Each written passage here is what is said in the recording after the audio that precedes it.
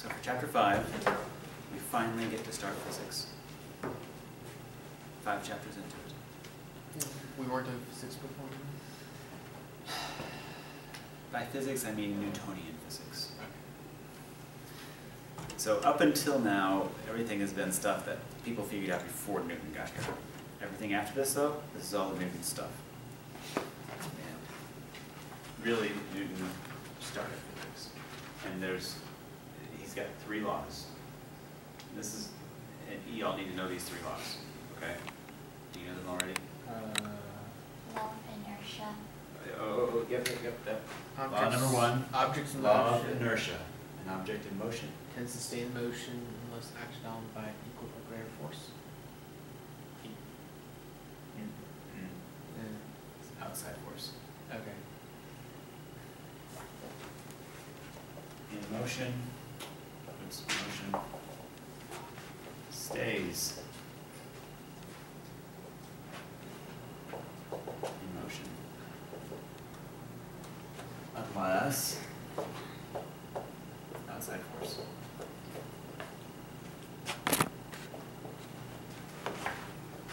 Or it could be at rest.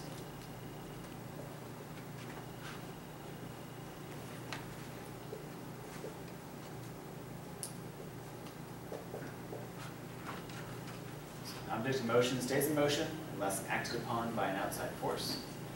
Or an object at rest has to stay at rest unless acted upon by an outside force. What does this mean? This means that that pen will sit there unless an outside force acts on it, in which case it will move. Okay? Does that make sense? But it's also true in motion. Now, you ready for this? An object in motion will stay in motion unless acted on. So, what does in motion mean? Moving. So, let me steal my calculator, and I'm going to put it in motion. You ready? Why isn't it still in motion? Friction. There was an outside force. What was that outside force? Friction. Okay, we'll talk about friction later. Today, actually. Okay. Rule number 2. Sum of all forces equals mass times, and I get a hard time with this. I think it's gravity. Close. It's G. Sum of the forces equals mass times acceleration. Okay. That's a Greek letter, I'm assuming. Yeah, this is the Greek letter sigma, and that's a sloppy sigma. A good one would look like this. That's a sloppy sigma. It's a capital sigma. The lowercase sigma is this one. Okay. So let's see here. We know 2 Greek letters. Yeah, you've got theta, now you've got sigma, right? But actually, I didn't think about theta. I was thinking about the change in. Is that? Oh yeah, you've got a delta. Well, you're getting a whole great vocabulary. Okay? This is rule number 2. The whole rule is the language of math. Actually, the way he said it was, well, in words you can say like that. You can say it this way. A mass will be accelerated if there is a net force on it.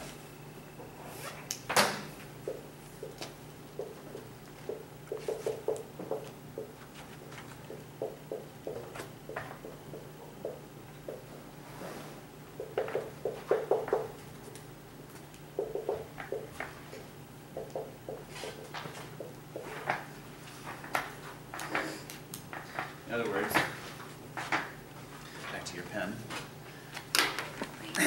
is that pen accelerating? It's constantly 0, so. It's sitting there, right? Right. What's its speed? 0. What's its speed now? 0. What's its speed now? 0. What's its speed now? 0. When did its speed change? No. Remember, acceleration is change in speed over time. If So its it's no speed doesn't acceleration. change, what's its acceleration?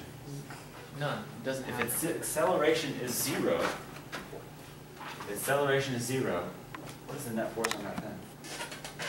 Sigma. It has has to be. What about gravity? There is no net. Oh, wait a second. I thought we were on planet Earth and gravity's pulling it down. Why doesn't that silly pen go down? Because it's stopped by the table. There's a table in the way. And the table is pushing it up with the equal and opposite force. That force is called the normal force. We're going to learn about that today too. Okay, so there you go. All following this? Okay, law number 3. Anybody remember it? Oh, I don't know if I've gotten to it yet. Okay. For every action, Oh.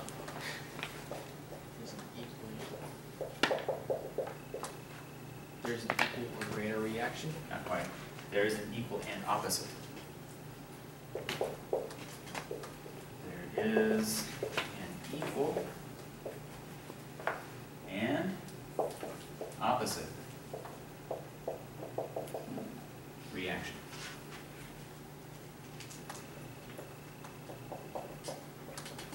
Okay, now this one, your book's not going to tell it to you this way, but it should. Okay? You ready for this one? Here's how this goes. I'm going to pick on Jonas for this one. I should have used your pen for the pen example because this one requires me to hit somebody and I'm not going to hit you. Okay, so ready, Jonas? Yeah. I'm going to hit your shoulder. Okay, you ready? Yeah. I hit Jonas's shoulder. Okay, identify the nouns of that sentence. I know this is English. Shoulder. Identify nouns. That's one of them. I is the other one, right? I hit Jonas's shoulder. Okay, identify the nouns and flip-flop. Shoulder hit eye. Shoulder hit I. That's what this law is, okay? For every action, there's an equal and opposite reaction. If my fist hits your shoulder that way, then your shoulder hits my fist this way. So, For every action, there's an equal and opposite reaction. We can do a table. My fist hit the table down. Because of the third law, the table hit my fist up. Actually, the third law doesn't, it's not because of the third law. it's Third, the law it's describes this way because God made it this way. The third law just describes it. Okay. Notice, this is a trick. Okay. Not everything that is equal and opposite is a third law pair. Only if you can do the noun flipping thing is it a third law pair. So like what? So, like this one. What are the forces on that pen right now? Gravity.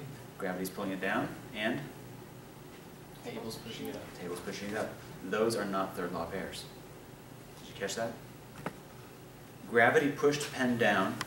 What pushed the pen up? The table. The table. Is that the gravity? No. No. It's not a third law pair. Okay. Okay? It's got to be, if you can flip flop nouns, it's a third law pair. Does that make sense? Yeah. Your book won't explain it to you. That's the best explanation I've ever heard for that. Okay, we're going to talk a lot more about all this. We could spend, well, I teach a class called Advanced Mechanics, and we spend a whole semester. Actually, this is great. I love this. I spend a whole semester with this one in the special case when, a whole semester right here. And then a second semester there. What does mechanics mean? What does that mean exactly? Like mechanics So as like this cars one was and- advanced mechanics, this one's statics. So mechanics is mechanical operations. So like why machines work, things like that. It could be applied to machines, but it's more general than machines. So yeah, we could talk about this all day, but we're not going to. We're going to move right along to friction. Okay? First thing you need to know. And I alluded to this on the first day, but I didn't tell it to you explicitly. Okay? The force of gravity. Okay? So this is F stands for force, G stands for gravity. So this is the force of gravity. What's the underline mean? It's a vector. It's a vector. It has a direction. Which way is the force of gravity going to go? Every single time it goes down. Why? Because it's attracted to the center there to a large body, so it's attracted here. Because gravity goes down, okay? So here's what this is. The equation for this is a shortcut equation. You're going to learn the long cut of this equation in a few chapters, okay? But here's the shortcut version. This only works on the surface of the Earth within 100 miles or so, okay? You can Oh, be, okay, I remember this from this is mass, the mass of your object, times the acceleration rate of Earth, which is 9.8 or 32. Okay, so what does this mean? I think you've seen this one before, haven't you? Have we talked about this equation? Okay. Force of gravity is the mass of the object times the acceleration of the planet. So here's what this means. Anything that has mass, gravity acts on it. Pulls it down with this much force. With that said, this is equivalent to weight. If your book says something weighs this, in your mind you go, ding! Force of gravity is this. Weight, force of gravity, same word. So that why there's a non-exact parallel between the metric system and Exactly. English system. This is why mass, which is measured in kilograms, is not the same thing as weight, measured in pounds. They're not equivalent. You can't go from mass to weight. Now, if you multiply times the acceleration rate of Earth, on Earth, then you can go there. And so those dumbbells, when you go to the gym, and for spending time in the gym. If you go to the gym, there's a big iron plate. It's about this big around. And on one side it says 45 pounds. On the other side it says 22.5 kilos. As if those two are the same thing. And I'm telling you it's wrong. Because 22.5 kilos is a mass, 45 pounds is a weight. They are not equivalent. If you were to take that dumbbell or that iron plate to the moon, it would not be the same. It'd still be 22.5 kilos. But it would not be 45 pounds anymore.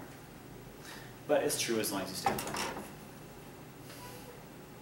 So there is an exact version, basically putting them right next to each other and saying this is how many pounds it is and this is how many kilograms it is. Right. It's not legal to go from one to the other. But we do. However, people do it all the time because we never really leave planet Earth. Okay.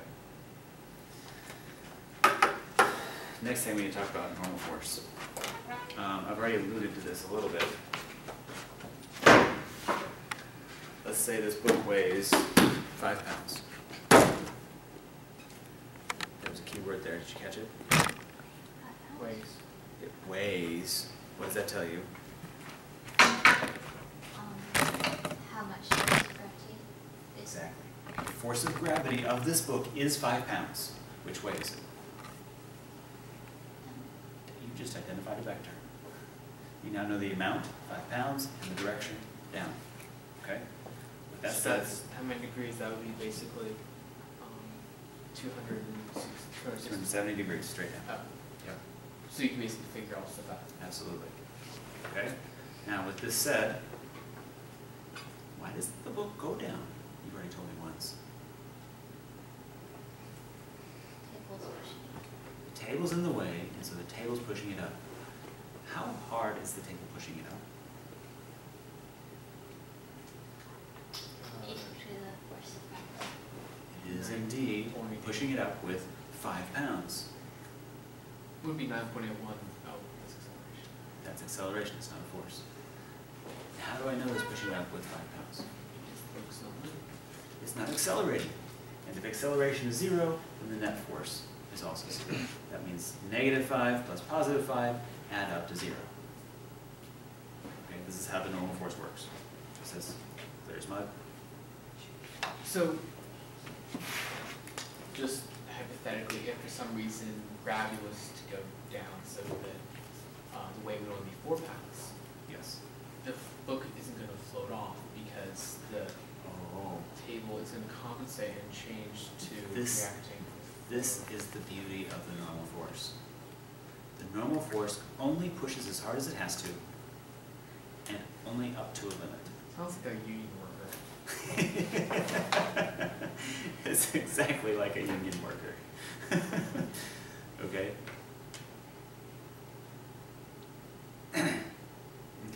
Okay. So watch this. I'm gonna steal your book. You ready? You're on page 141. Okay? How much does this book weigh? 5 pounds. Watch this. There's 5 pounds here going down and 5 pounds here going down. How much weight is pulling down? 10. What's the normal force? Just as much, no more, no less. 10. Did you see that? The normal force changed. So, The normal force automatically adjusts itself all the time. But there's a limit. What is the limit? as much as the table can hold. Yeah, as soon as the table breaks, it stops pushing back. Okay, does that make sense? So this is a trick. I mean, it's easy when I show it to you this way. When you start thinking about it later, it's kind of weird to think that the normal force can change, and it does all the time. If I add more weight, the normal force just gets more. It's just the way it is. And if I take off weight, the normal force gets less. So as you're going up in a balloon, what happens? Are you going up at a constant speed? Or are you accelerating? I don't know.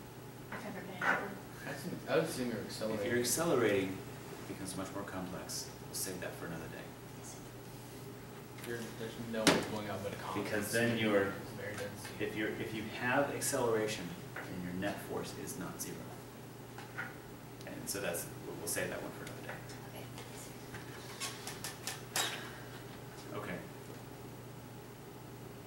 Here's the next piece of information. So here's our tidbits of information. First one, free loss. Second one, weight. With a side note of mass and weight are not the same thing. Third note, normal force. What is it? Okay, you all know what the normal force is now? Force that counteracts gravity. It's the force that surfaces push back with. Important note. Normal force is always perpendicular to the surface. What does that mean? Perpendicular. Perpendicular. What does perpendicular mean? Straight up and down. No. Kind of. Okay, yeah. 90 degrees on the side. At a right angle to the What's perpendicular to this table? right angle to it? It's not it's not straight up, is it? No, it's 90 degrees up. Here's my point. The normal force not only changes with how much you push on it, it changes with the angle of the surface. It's always perpendicular to the surface, but if the surface isn't flat, it won't be straight up. And then there'll be other forces acting on it, so it's not going to stay in the same place. Like, if that's lifted up and you have your book there, your book's going to slide because gravity's acting on Notice it. gravity always goes down. Yeah. But the normal force doesn't always go up. This is why books slide. It doesn't slide till you tip the table. Okay? We'll talk, well that's later. I think it's either later this chapter or next chapter. Don't worry about that. But I just want you to conceptually get that's what's going on. Normal force changes with the surface. Wherever the surface goes, the normal force is perpendicular to it. Okay? Last point. Friction. Force of friction. See, big F is force, little f is friction. What's the underline mean? Vector. Vector. The force of friction is equal to the normal force, which you now know, right? Which has a direction, times mu. Now, mu is what kitty cats say in England. Around here, cats say meow, but over there they say meow. Sorry, that's a silly joke. Anyway, this is another Greek letter is mu. This is called coefficient of friction. It's a coefficient that has no units. No units. It's just a number. It is always between 0 and 1.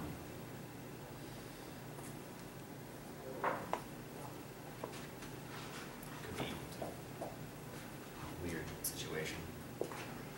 If you calculate mu and you get an answer of 1.5, what do you know? You messed up. It's wrong.